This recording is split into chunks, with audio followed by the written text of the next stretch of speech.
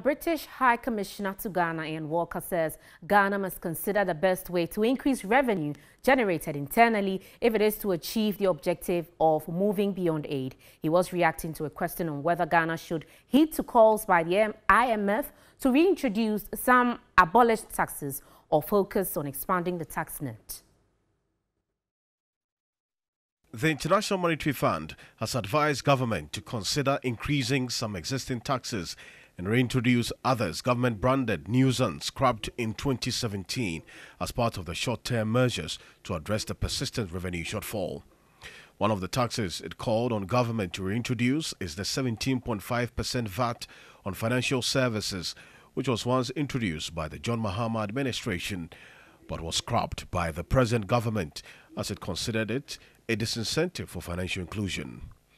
Another tax the fund called for its reintroduction is the high income tax rate of 35%.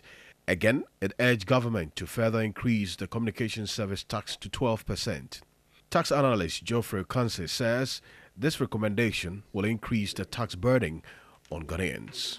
We should accept the fact that when they tax the telcos, they will pass it on to the consumers, and these persons are the same persons that will want to put proper policies in place to help them. So if you pass these taxes on to the consumer, to the telcos, you've done that. At a press conference to brief journalists on the upcoming UK-Africa Investment Summit, British High Commissioner to Ghana, Ian Walker, wants government to consider the best way possible to increase revenue generated internally.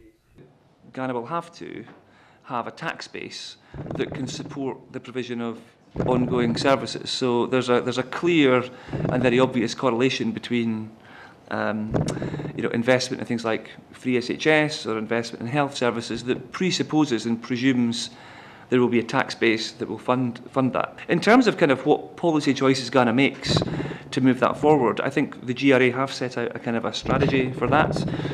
I genuinely don't think it's for me or for foreign countries to say we think it should be X, Y or Z. What I do think though is that the government is setting out a plan for that, but it's difficult. And the question is, how do international partners that share Ghana's ambitions to become self-sufficient? The summit, hosted by the UK Prime Minister Boris Johnson, is a major milestone for the UK and its enduring partnership with Ghana and the rest of Africa. President gov't will lead a ministerial delegation to the summit, which takes place on the 20th of January 2020.